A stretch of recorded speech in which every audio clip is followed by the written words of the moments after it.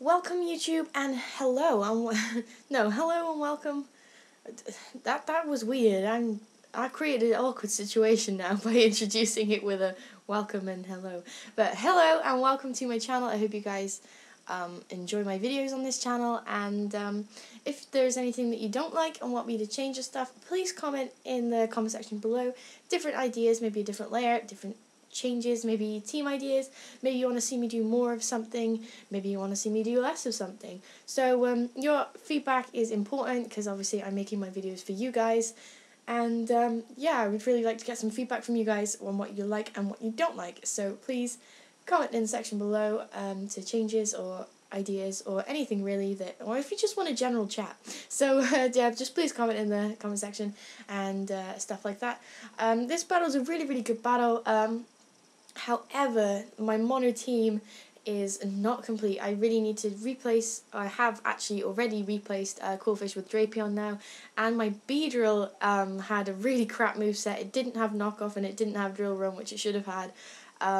So I'm going to have to adjust that, and I have adjusted that since I've done this battle. This battle was quite a while ago. But even so, even with a crappy Quillfish and not that great Beedrill, this match is still pretty close. It kind of flicked between him winning, then me winning, then he was winning, then I had a Choice Scarf, so I was going to win, then he got an Unburden boost, so he was going to win. So it was a really good battle. Hope you guys enjoy it, and I will stop blabbering on and making awkward introductions and just start the battle. So let's just get straight on into it, and I hope you guys enjoy it. So in comes the Chandelier, and I'm going to lead out a Beedrill, who was the worst thing possible because Chandelier resists both Poison and Bug, I think by 4 times.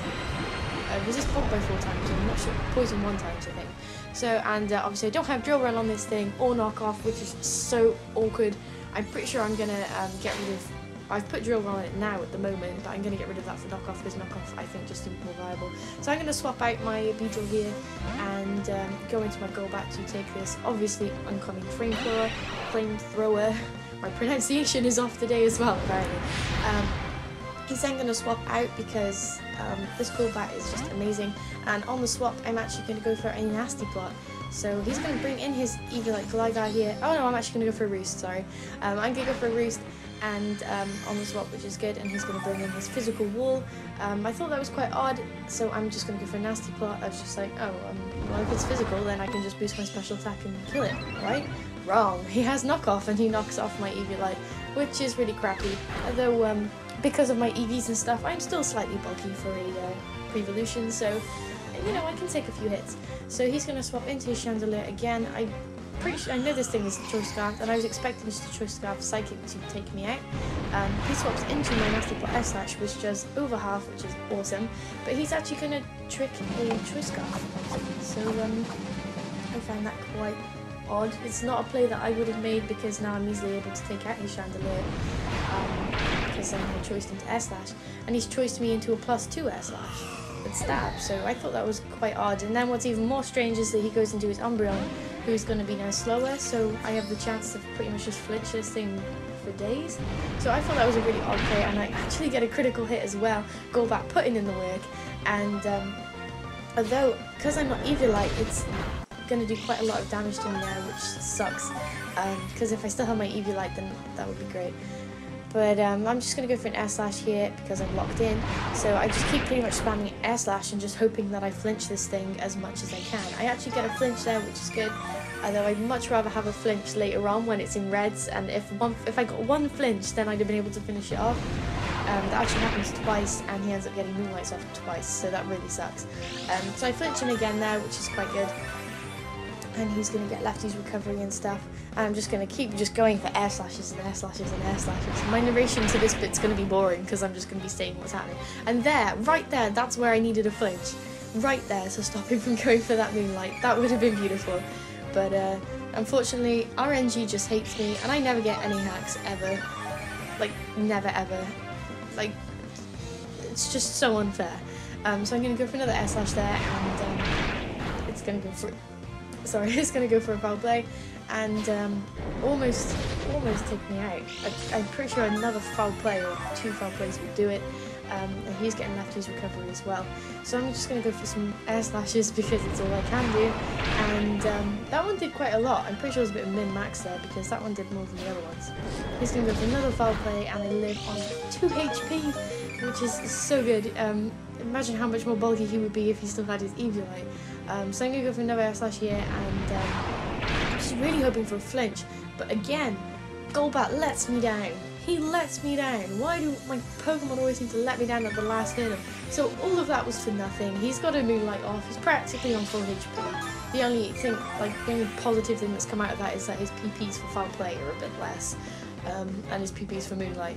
So I'm going to go for another air slash just before I die because there's no point swapping out or anything, and he's just going to go for foul play and finish me off, which really sucks because I wanted Golbat to come through for the team and be able to take out that Umbreon because that would have made a cracking thumbnail, but no.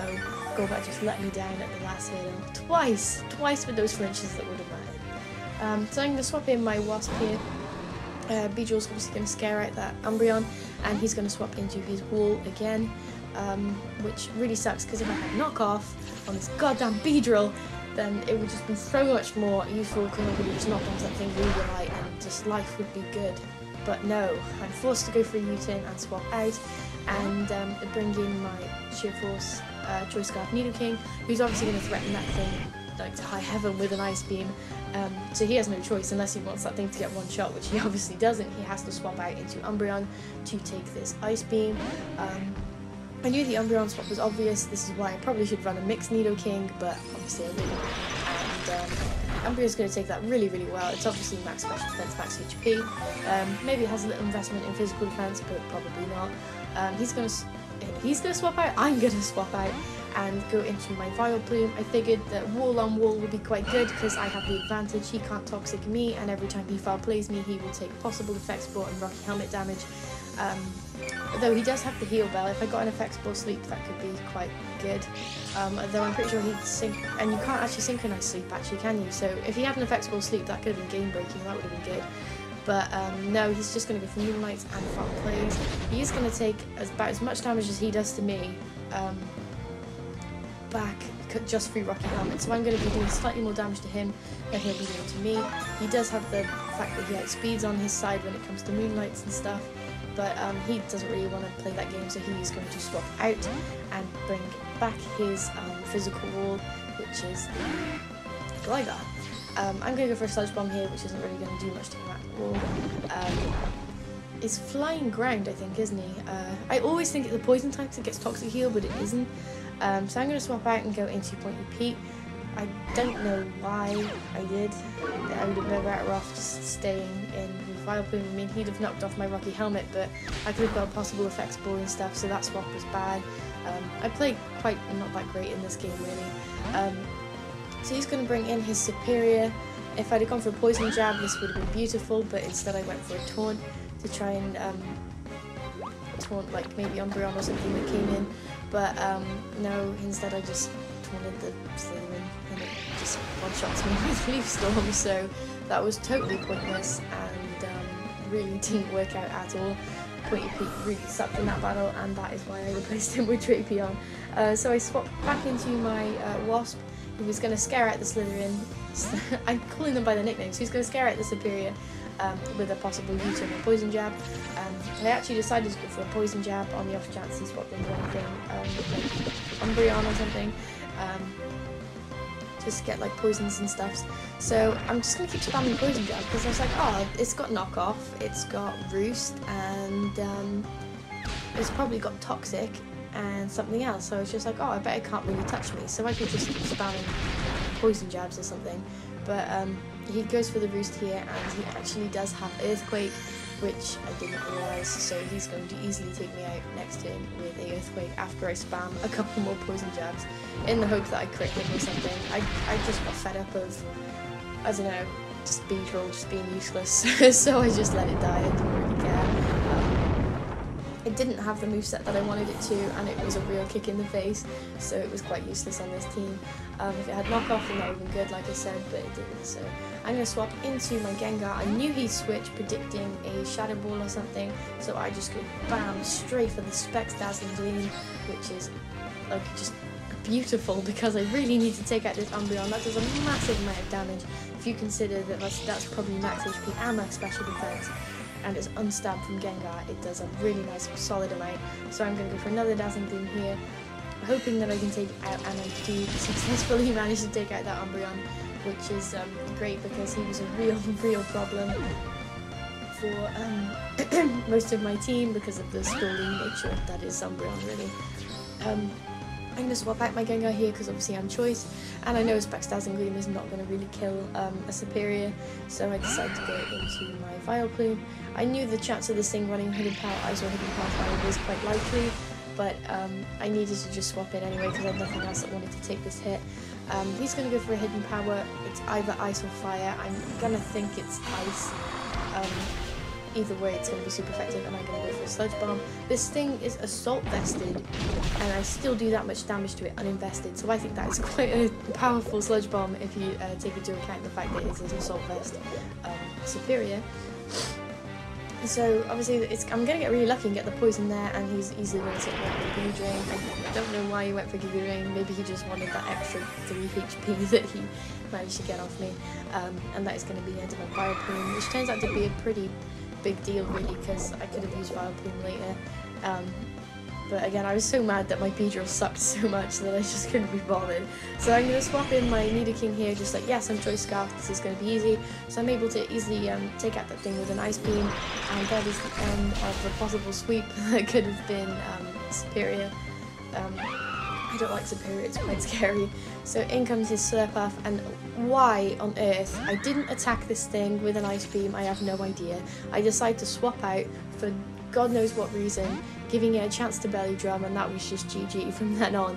So he's going to go for the Belly Drum. I have no idea why I didn't go for an Ice Beam. There was a chance I could have critted it, and then it might not have had enough HP to cut down, and if I'd have just gone for an Ice Beam, we could have potentially had more of a chance. But instead, I didn't, so he's going to get that Belly Drum off, and then he's just going to sweep the rest of my team. It's not hard to sweep a Slurpuff really. If you're at +6 and you're a burden off, then there's really no way I can counter this at all. So he's just going to finish up the rest of my team with the +6. Slurpuff, I do like Slurpuff, but I much prefer it special instead of physical, because physical is just too OP. I just really prefer special. You get more coverage, you can have Flamethrower and Surf and stuff like that as well on special, so I just prefer it special. But that was a really good battle. Again, it was really close. It all came down to that Unburden, and it was pretty scary stuff. So I hope you guys enjoyed that battle, and I will see you around. Goodbye!